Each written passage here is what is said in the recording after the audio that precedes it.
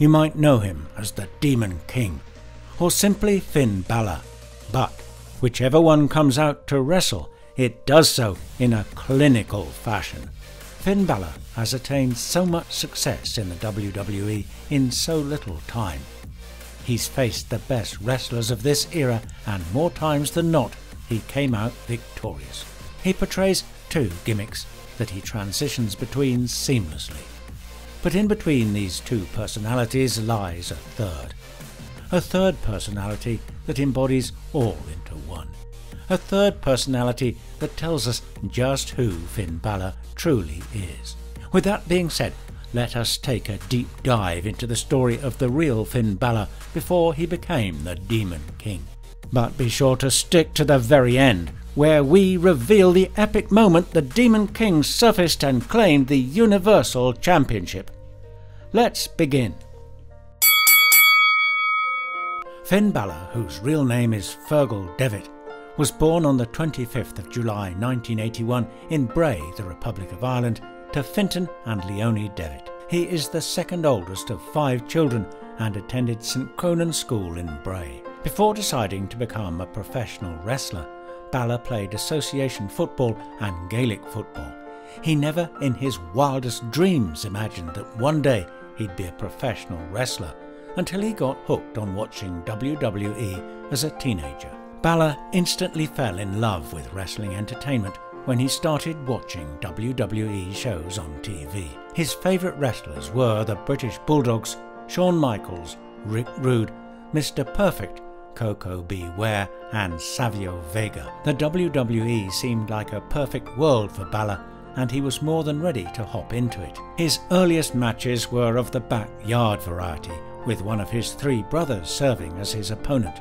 As a teenager, he began to realise that if he was going to hone his skills in wrestling, he needed more formal training. While reading one of his prized industry magazines, he found a school in the south of England, Hammerlock Wrestling. Balor told his parents that he was going to go train at Hammerlock for 2 weeks to see what this wrestling thing was all about. 2 weeks completed, and he returned to Ireland, briefly. Then came another 2-week session, and another, until it became clear that wrestling was his true passion. After his training with NWA Hammerlock was concluded, Balor received recognition by winning the NWA British Commonwealth Heavyweight Championship. In mid-2002, Balor, along with Paul Tracy, opened NWA Ireland, his own wrestling promotion based in Ireland. During the initial years of his wrestling career, Balor bagged several championships during his tenure with New Japan Pro Wrestling with the nickname Prince Devitt. Balor became 3-time IWGP Junior Heavyweight Champion, a 6-time IWGP Junior Heavyweight Tag Team Champion with Minoru, and 4 times with Ryusuke Taguchi. He is also a 2-time winner of the Best of the Super Juniors tournament, won in 2010 and 2013. Finn Balor formed Bullet Club in May 2013 with American wrestler Carl Anderson and Tongan wrestlers Tama Tonga and Bad Luck Fail. The first match took place on May 2013 when Balor and Fail defeated Taguchi and Captain New Japan. At the time, Balor had no idea what destiny had in store for him. That match against Taguchi formed an impeccable rivalry between them, one that made Balor rise to the heights he's attained today. In May 2013, Balor also won the Best of the Super Juniors.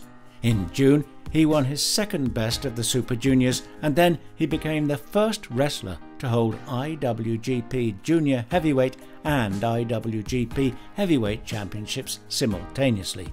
At the end of 2013, Bullet Club held both IWGP Junior Heavyweight and IWGP Junior Heavyweight Tag Team Championships. They also won 3 out of 5 NJPW annual tournaments. The club marked a major change in Balor's career as he began to eventually move out of the Junior Heavyweight division and enter IWGP Heavyweight Championship tournaments.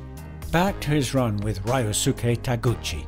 After amassing so much success with the Bullet Club, Finn Balor was on a 14-month run as IWGP Junior Heavyweight Champion, but his reign as champion came to an end in 2014. On January the 4th, 2014, at Wrestle Kingdom 8 in Tokyo Dome, Balor's 14-month reign as the IWGP Junior Heavyweight Champion came to an end when he lost the title to Kota Ibushi in his fifth defense. It was in this match that he appeared as the Demon King for the first time in his career. The following day, Balor was attacked by the returning Ryusuke Taguchi, who had been sidelined with an injury for the past 7 months, reigniting the rivalry between the two former partners. On the 6th of April at Invasion Attack 2014, Balor faced Taguchi in a singles grudge match. During the match, Balor repeatedly told the two newest members of Bullet Club not to interfere in the match, which eventually led to them turning on him. In the end, Taguchi defeated Balor, but after the match the two men shook hands, ending their rivalry with each other. He ended both his rivalry and his contract with New Japan Pro Wrestling that night, because by morning he was heading straight to WWE's Development Center, NXT. On the 15th of May 2014, Balor was reported to have signed with WWE and would join NXT, then the promotion's developmental territory, once he obtained a visa. On the 28th of July, WWE officially confirmed his signing and announced he would report to NXT that same day. It was also after his signing with the WWE that he formed his ring name, Finn Balor. He derived the name from Irish mythological figures Fionn McCool, which is also Gaelic for Demon King, and Balor. He made his NXT debut the next day, aiding Hideo Itami against the Ascension. His debut was worth the wait, earning him more than just regular matches, but a shot at the NXT Championship. But winning the NXT Championship from his old-time rival and real-life friend Kevin Owens needed Balor calling in his cavalry, the cavalry being the Demon King.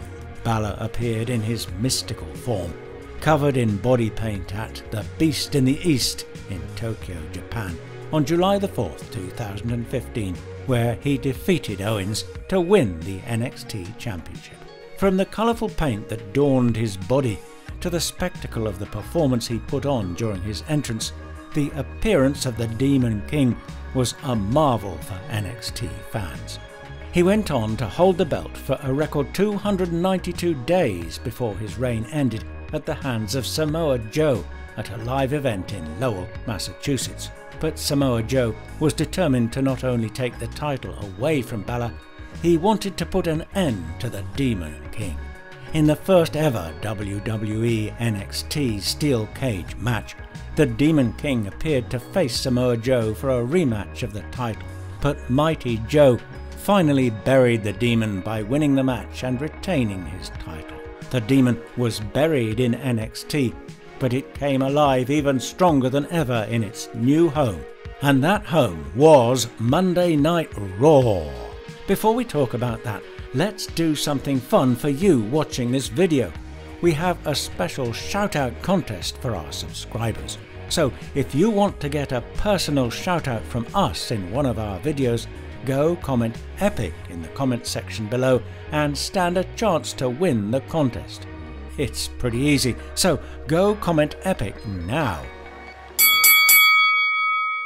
On the 19th of July 2016, Balor was drafted to the Raw brand as the 5th overall pick in the 2016 WWE Draft. On one side, you had the leather jacket-wearing confident veteran from Japan, who could out-wrestle anyone he met. His other personality, the resurrected Demon King, was sadistic, putting Balor in a state where he could go through anything or anyone by any means necessary to win the match. He made his first appearance for the brand on the July 25th episode of Raw, where he won the right to compete for the newly established WWE Universal Championship at SummerSlam by first defeating Rusev, Cesaro and Kevin Owens in a fatal four-way match. and then defeating Roman Reigns, who had won a similar fatal four-way match. He was to face the Architect, Seth Rollins, for the inaugural WWE Universal Championship at SummerSlam. And guess who Finn summoned for the match? If you guessed the Demon King, you're 100% right. The Demon Finn Balor faced Seth Rollins at the main event of the 2016 SummerSlam held on August the 21st, 2016.